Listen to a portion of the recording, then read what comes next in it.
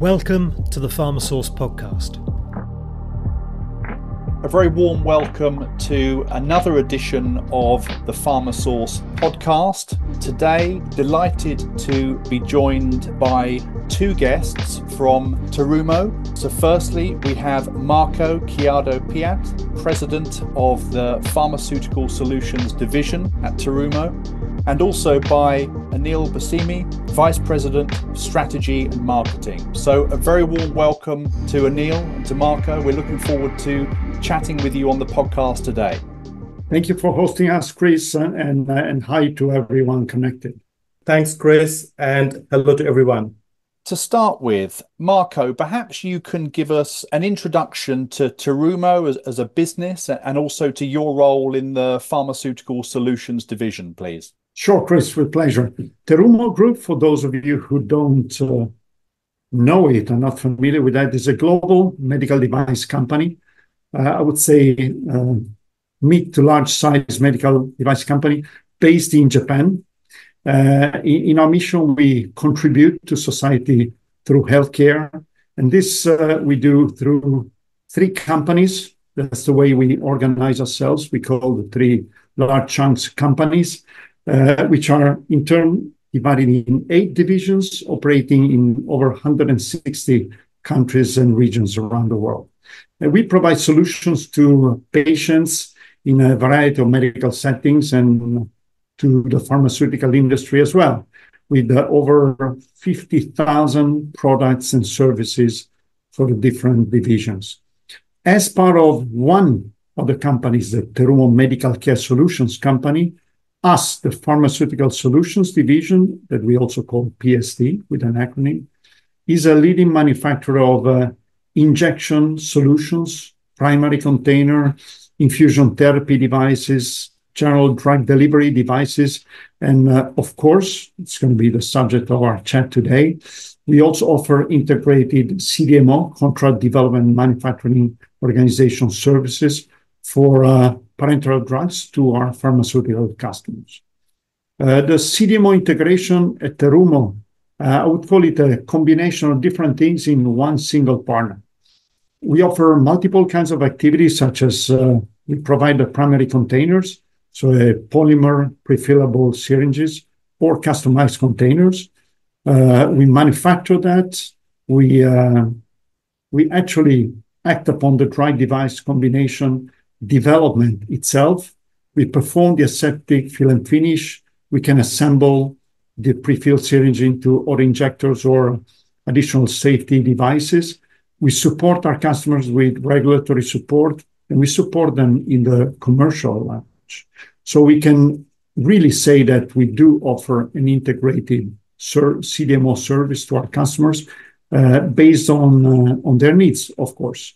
I think we are the only player on the market where all these elements, these operations, especially the primary package and fill and finish together, are combined in one single partner, or like somebody says, one-stop shop. So for us at Terumo Pharmaceutical Solutions Division, the integration is not just a buzzword. It's a reality, because these kind of operations are taking place under one roof in one location, hence also limited the needs for transportation and mitigating a bit the logistical nightmare that some pharmaceutical companies have to go through. Thank you, Marco, for explaining how CDMO service fits in with the remainder of the business and obviously talking through the positioning. That's very helpful.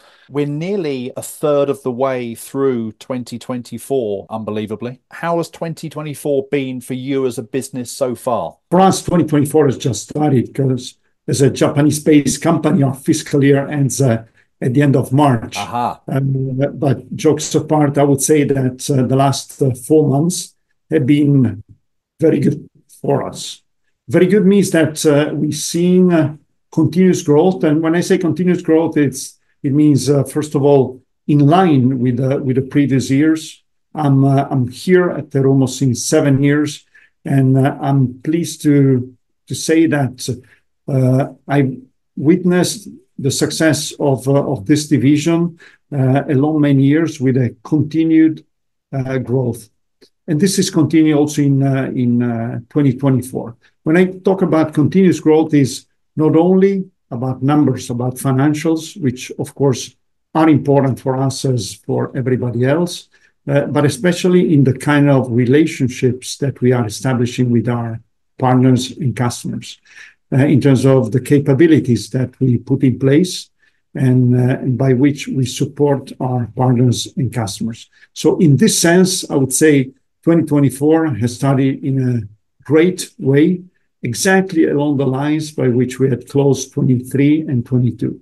Continuous growth in capabilities, offering solutions provided to our customers, and hence a continued increase of the positive impact that we are having through our pharmaceutical customers on the patients worldwide. Thank you very much. Anil, over to you. Many CDMO players are investing in increasing capacity and capabilities. What are you as a business doing in this area? Is there any significant news that you would like to highlight? Thanks, Chris, for touching up on this very important market trend, where we see the outsourcing, especially for the injectable drugs, is expected to increase. I think many of the pharma companies are making those decisions to reduce the risk and also increase flexibility on their side. So to address this, we have announced last year a significant investment project in our Kofu plant in Japan for the CDMO capabilities. We are constructing a completely new building and also have a fully automated fill and finish equipment and device assembly equipment in the plant. And this project will result actually in doubling our capacity over the coming years. But I think this is also a fruit of the collaboration we have with our customers. And of course, as Marco already alluded, the foremost thing in our minds is always the health and the comfort of the patients, and how can we improve that working closely with our pharma customers. Anil, you just mentioned obviously the Kofu plant in Japan. How many plants do you have as a business and where are they located? We have 3 plants in Japan. Just to make you familiar with some of the cities of Japan where we operate, we have a plant in Fujinomiya, in Kofu, and in Yamaguchi. And each of these plants have different capabilities.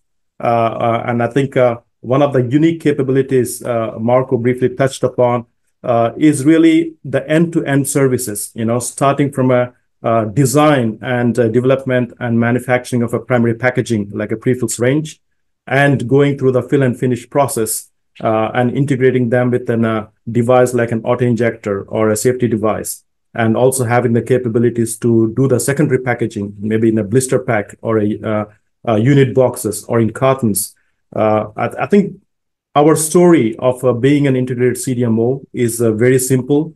We say the customers can come to us with an API and actually walk out with a final drug product, which is ready to deliver the drug to the patients. And I think with these integrated capabilities, what we can definitely help our customers is to reduce the risk in their project, reduce the time to market. And I think more importantly, if you also look at from a sustainability point of view, having one partner and doing all the operations on one site will also lead to a lower carbon footprint. So this is something we can take pride of and also really help the customers and ultimately the patients to get to access to the life-saving drugs and improve their quality of life. Thank you. And I love the point about customers walking in with an API and walking out with the final drug product as part of that integrated offering. A question to both of you. You're talking about where the activities and the plants are at the moment. What about intentions to expand your footprint and presence in other regions of the world? What does that look like? Our intention is definitely to expand our footprint on this industry, which means expand collaborations with pharmaceutical partners worldwide.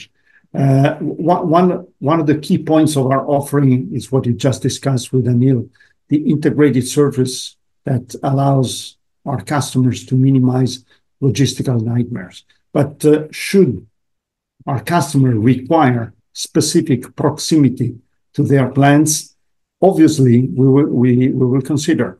Our priority is very clear, is to satisfy the needs of our partners. And so should future customers require specific proximity to their facilities for whatever kind of reasons, including, but not only, sustainability, we are, of course, open to accommodate this possibility. I think it's very important to state this because internally, we have a motto, like everybody else, no surprise and no specific trademark on this. But we say patient-centric in thinking and customer-centric in actions. Part of our actions is accommodating the needs of our customers, also logistically. Hence, the possibility to expand our geographic footprint to Europe or the US, or where our customers will support us and require us to support them, is definitely in our list of to-dos. Thank you, Marco. I think it's also the question of how do we support our customers who are actually global, also our existing customers who supply their product, which is filled and finished in Japan sites, but they supply to the global markets. And here we have experience going through the audits of regulatory agencies like FDA or EMEA. So even though we have facilities in Japan, but we do address global companies and global markets. So this is also a kind of expansion of geographies and also the footprint to help customers to launch the product on a global scale. That makes perfect sense. Who is the ideal customer for you to work with? Is there a particular phase of development or manufacturing or a particular specialism?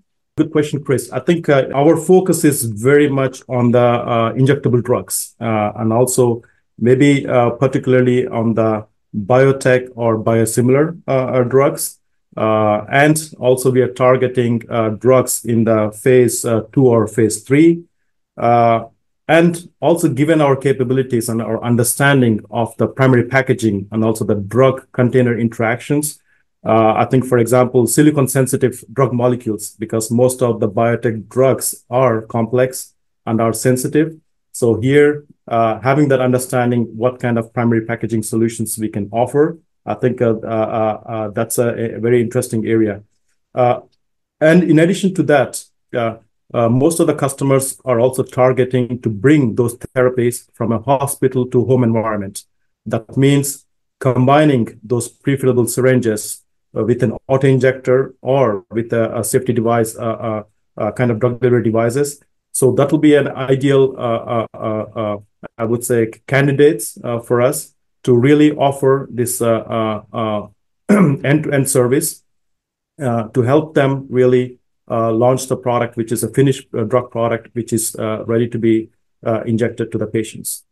Changing tack slightly, Marco, the industry is very focused on reducing scope 3 emissions. Indeed, for us, this is a key theme within CDMO Live in a few weeks' time. As a business, how are you supporting this drive to sustainability? What are your plans for reducing customers' carbon footprint, etc.? I think it's a very hot topic, a very relevant topic for the industry, not only CDMO, but in many industries, of course, but in healthcare, we all feel the need to contribute and the requests by our partners to contribute to this. We as Terumo Group have established as a corporation sustainability activities and key themes to play our part in resolving issues related to healthcare, society, and global environment protection. Like everybody else, we like to split the type of activities and commitments that we take to ourselves and to our partners into 3 chunks: reduction, maintenance, and increasing. On the reduction side, of course, the general engagement that we've taken is reducing the environmental burden that we bring, and more specifically, we are committed to absolute emissions reduction GHG emissions by 50% within 2030, and still within 2030, the unit emissions of GHG should go down by 60%. And in addition, we've committed to the 1.5 degree pathway on our side. On the maintenance side, we intend to reach carbon neutrality by 2040. That's the engagement that we made public.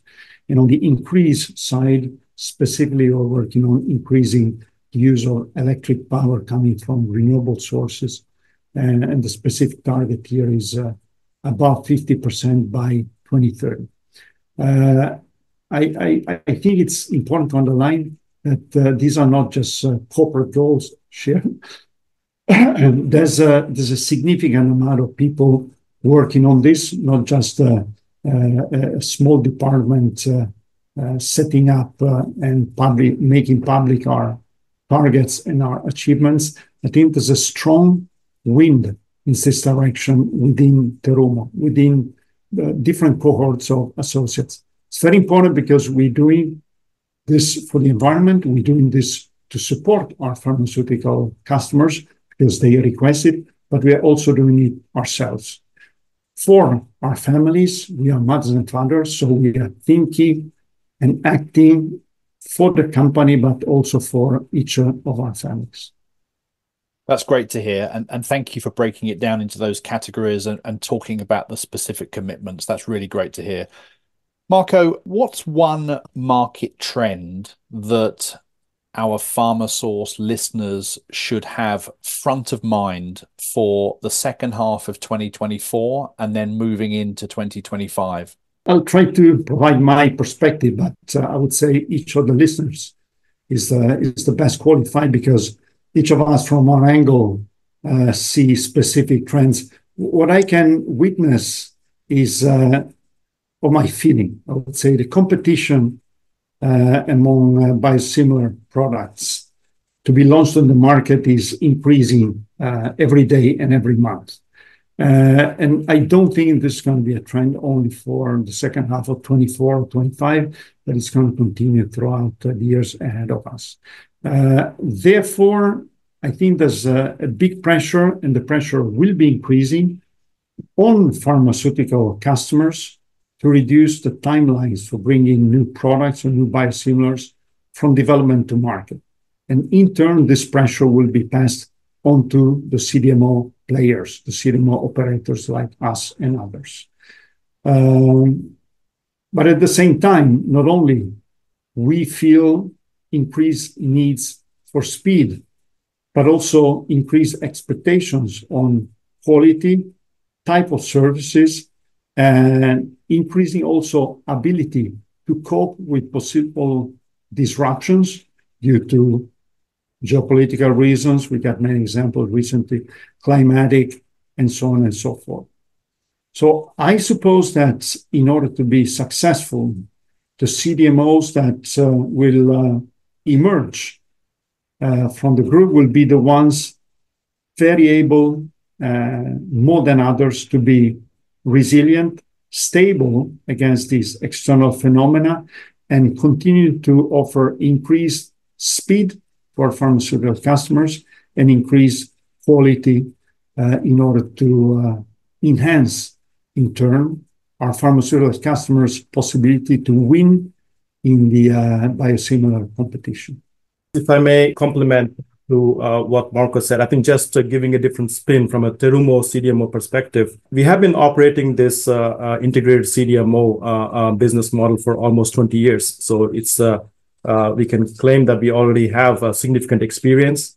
So whether the customer is working on an innovative biotech drug, or is it a biosimilar drug, or could be a life cycle management moving from a vial to a PFS, there could be different scenarios. But I think our wealth of experience and the capabilities actually will help. I think one of the key points which Marco touched upon is time to market, because ultimately all the pharma customers are looking at how can we bring those cutting edge therapies to the patients faster. And this is where I think with our end-to-end services, we can really help them and ultimately really make sure that we play a role in improving the quality of life for the patients. Thank you, Anil. Okay, so one final question. What advice would you give to biotechs or to pharma companies when partnering with a contract development and manufacturing company? What are the recurring problems that you see, and how would you fix those problems? $1 million question. Chris, I don't know if I'm qualified to give advice to biotechs or pharma companies. What I can say is that we all know that there are many risks associated with the process of bringing a drug product to the market. And I think it's important for pharmaceutical customers to always try to connect the 4 Ps, so the patient, the product, the process, and the partner, and hopefully do it right for the first time, and continuing with a winning relationship when they find one. So the extra efforts that we put in helping our partners to solve issues and ultimately bring products successfully to the market is what can make the difference. When you say what are the recurring problems that I see, I think the recurring problems is that problems always arise. We know that problems arise on any path towards the market. So the selection of the CDMO and the selection and the deep knowledge about the people that work in a specific CDMO is key. So the only small suggestion that I can give to pharmaceutical potential customers and biotechs is spend time to select. The time spent in scrutinizing potential candidates, in getting to know the people, the processes, the motivations, the empathy that these professionals at a CDMO put into a collaboration project is very well spent, because problems we can anticipate a good portion, but further problems arise on any path towards the market. So the quality of the people, the quality of the values that are embedded in CDMO processes and offering by a certain CDMO versus another one are going to be key. So spend sufficient time, maybe extra time, to select your proper partner, because if you find a good CDMO partner, is first of all very likely to help you solve the problems along the way to market. And if the selection has been the right one, probably your CDMO partner will be a partner for a very long time for multiple projects. Thank you. That's great advice. That's been a fascinating conversation with Marco and with Anil. So thank you both very much for your insight today.